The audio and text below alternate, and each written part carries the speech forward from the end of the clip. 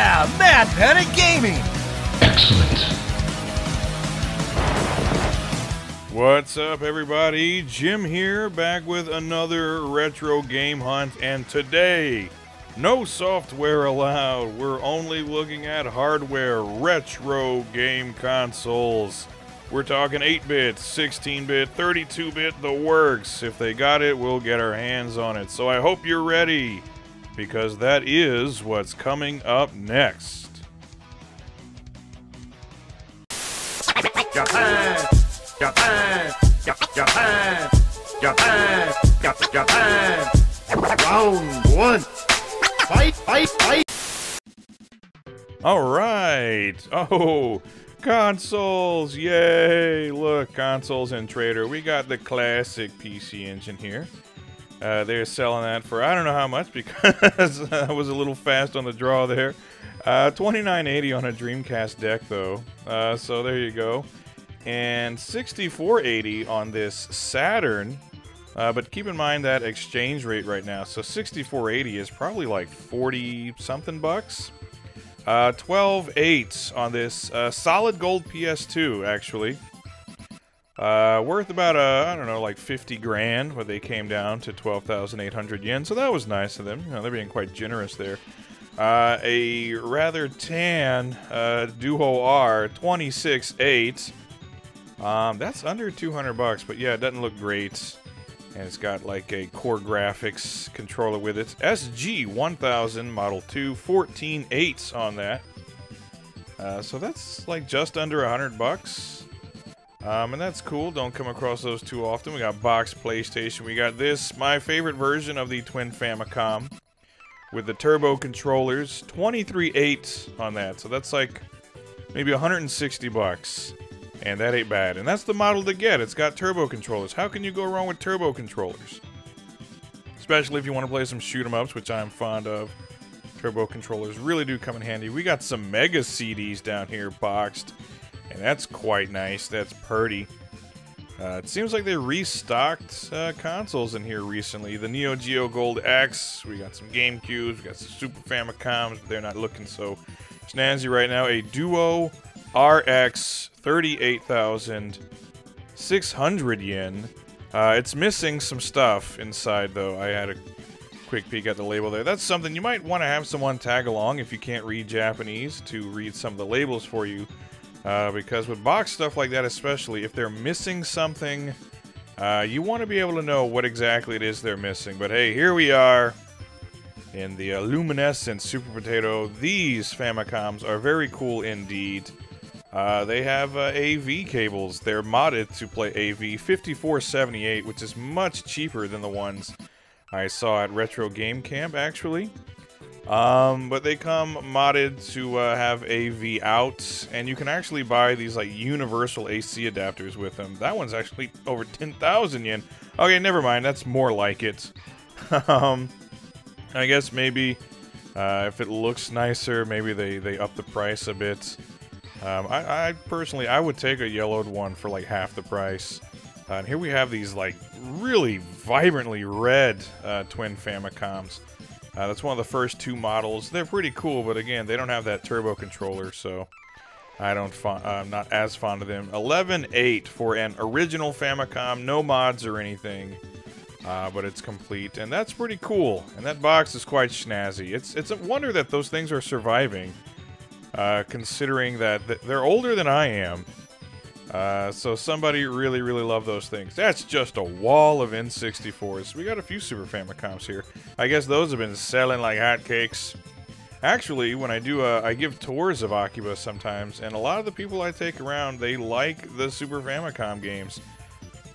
They're generally my age, and so they have an attachment to that 16-bit era. Orange Spice GameCube. And that's quite pretty, and that's just over 9,000 yen. 9,328 to be exact, so it's about $60 for one of those bad boys. And it does look pretty cool. I don't mind saying so. I like orange, you know. Who doesn't like some good orange? We got some games on display. Some Mario, some random golf game. I don't know what the hell it is. Hey, a Wii U for $65.78. You can buy Famicoms for less than you can buy, or for more, the hell am I saying? You can buy Wii's and Wii U's for less than you would pay for a Famicom. So there you go. I guess that says something. Mega Drives out the wazoo. What are they asking for on these? 8,000 something? So there you go. Mega Drives, though, it's considerably less common than Super Famicoms, so it makes sense. They'd be a little more. And another Mega Drive, too. That's cool. Some kind of Capcom fighting stick, I think also for the Mega Drive. So that's alright. And some Dreamcasts.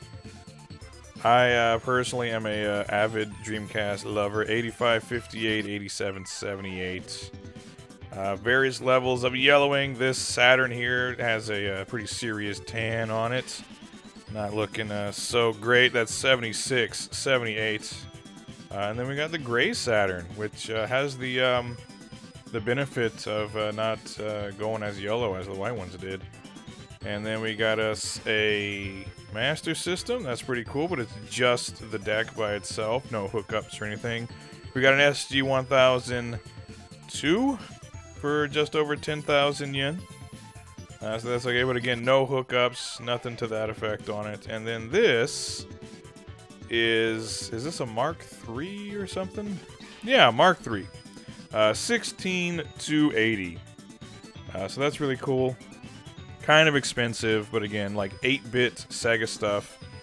It's nowhere near as common as 8-bit Nintendo stuff, so it's going to cost you just a wee bit more. Here we are in Game Camp. They got some cool stuff in here. 39.8 for that PC Engine, but it's everything all together. We got some core graphics here. 16.8. So that's $100, a little over 100 maybe. But it is complete and in very nice condition. And a core graphics 2. Which I don't necessarily know the difference. 29.8 for this PC Engine Duo R. And the CD-ROM 2 here that's meant to go with the core graphics. Those are all right. But they had numerous PC Engines here, which is cool. More PC Engines, in fact. 19.8 on a complete original PC Engine, but it's missing, I think, the RF cable. But more PC Engines here than any of the other shops I stopped in. So Game Camp, they like to stay up on their PC Engine stuff. 38,000 for a Duo R boxed. And those Duo Rs are not getting any cheaper, but they are a very awesome system. Got your Hue cards and your CDs all in one. No system cards required, unless you want to play those arcade card games. We got some Mega Drives, 9,800 again, Mega Drives.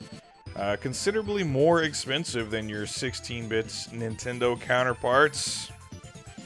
And box Mega Drive, and it's looking pretty nice. It's 19.8, and everything is in B-grade condition, so that's about $140 probably.